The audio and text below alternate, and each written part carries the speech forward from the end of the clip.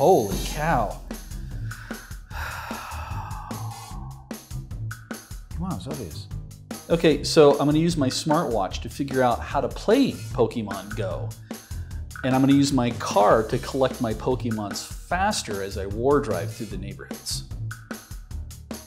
Don't play Pokemon on Drive, kids. No. Oh man.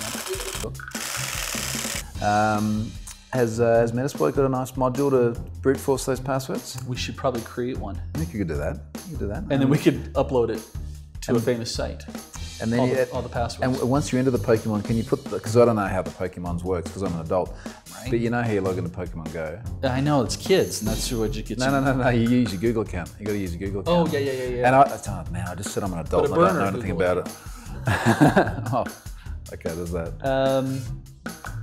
Well, someone eventually might use Metasploit to compromise the Pokemon Go database to extrapolate out a username password list that then could be sold.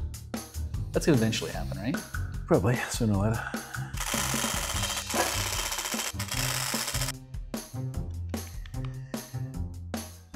We could socially engineer people into thinking they were going to win a drone. I got that far.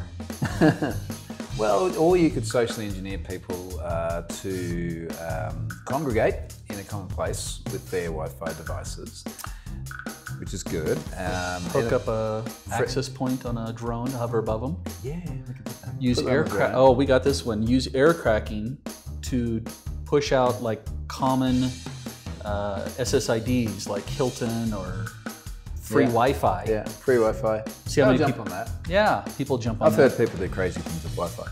Yeah. Yeah, That's easy. That's it. Done. Job done.